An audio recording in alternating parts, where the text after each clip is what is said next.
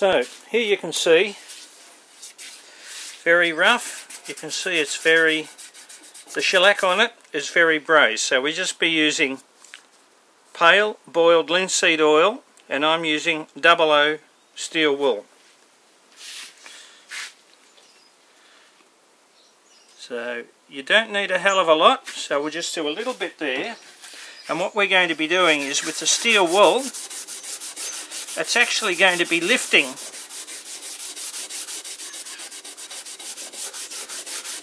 the scaly or the old shellac and just replacing it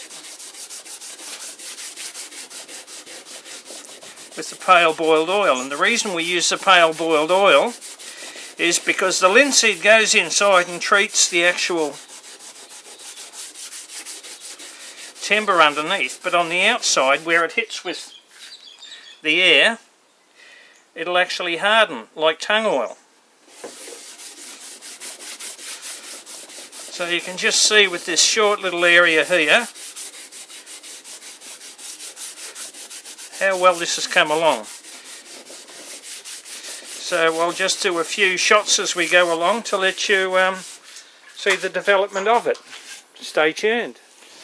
Now you can see there's the edge of it, and that's just solid timber.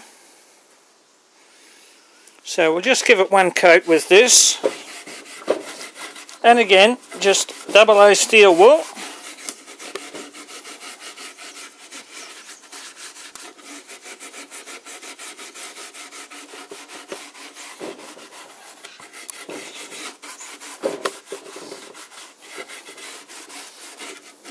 And again, this will just soak in. You will just see how quickly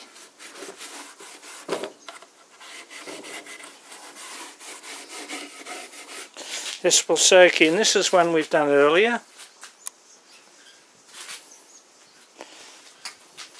So again, same with the front. You can see you've got a few blemishes there with the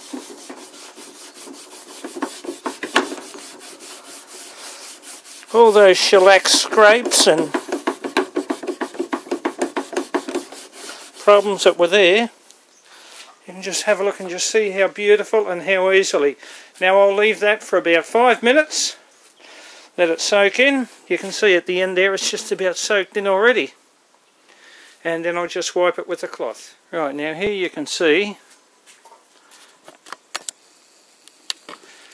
we've just done one coat on the top. So you can see the streaks on it.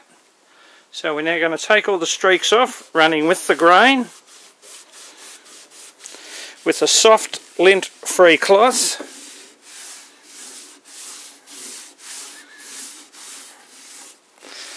Again, always go with the grain. We just don't want any streaking on it whatsoever because it'll dry as a high point.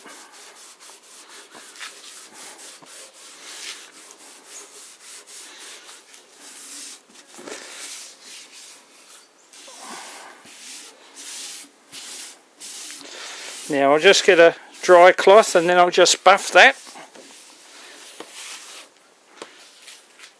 But that compared to what it looked like there, which we haven't touched, I think is pretty impressive. And this is only one coat. Now here you can see this is a drawer. And again, we're just going to be doing the front there. So I'll just pour a little bit of pale boiled oil into the centre there.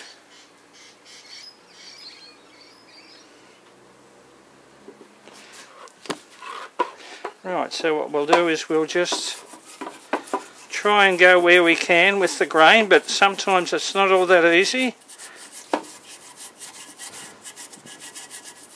Again, I'm still using the same steel wool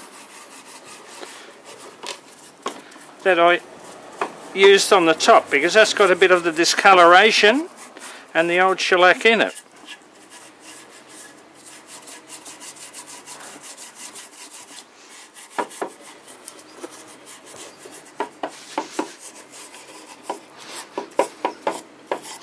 And the beauty of this is it's conditioned the underneath, as in inside the timber, And if you want to shellac it or lacquer it later on, you can either resand it and do it, or you can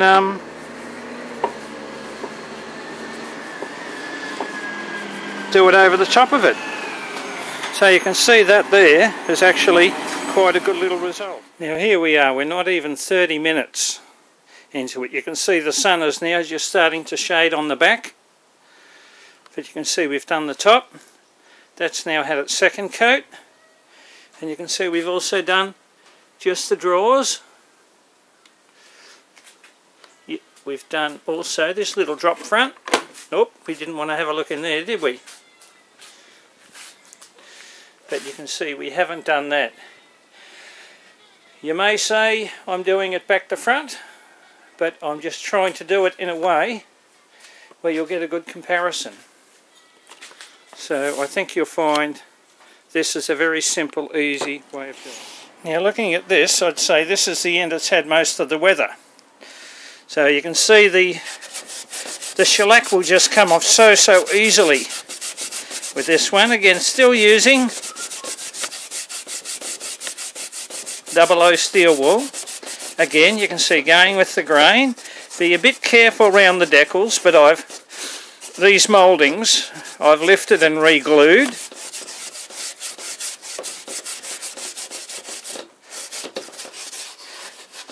But you can just see the difference. Again, not even an hour into it, and it's looking impressive, isn't it? Now you can see how impressive that's looking now. And what I usually do, because you get some tiny little bits of steel wool actually falling off, especially around these decals, around these mouldings and that, I usually go round with a tiny, as you can see, it's a very firm paintbrush, and it also works out some of the areas that you can't get in with your steel wool as well. So you just give it a little bit of a clean up with a paintbrush, and that will just finish it off just that little bit nicer.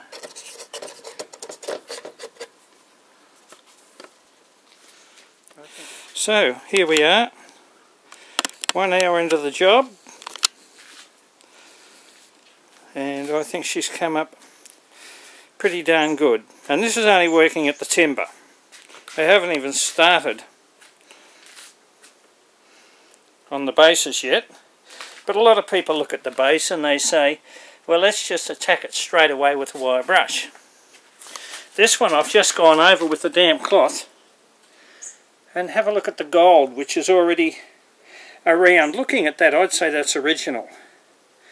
So I would probably recommend that you go over the base just with a damp, soapy cloth first and see what you can do. So I'll do one more run over once I've done the base.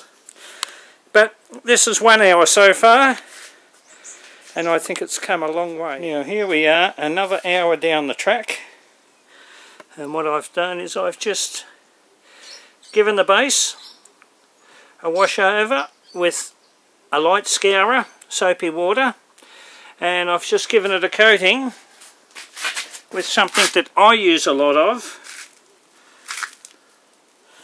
which is rust converter, primer, sealer.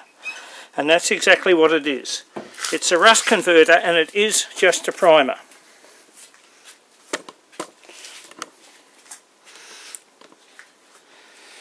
Don't be disillusioned to think that you will do this in 2 hours time. And if you get the same result, I want to employ you. Because it took us a day yesterday just to prepare the cabinet. So here we are. A basically very quick tutorial on how we do it with pale boiled oil. Thank you for your time and have a great day.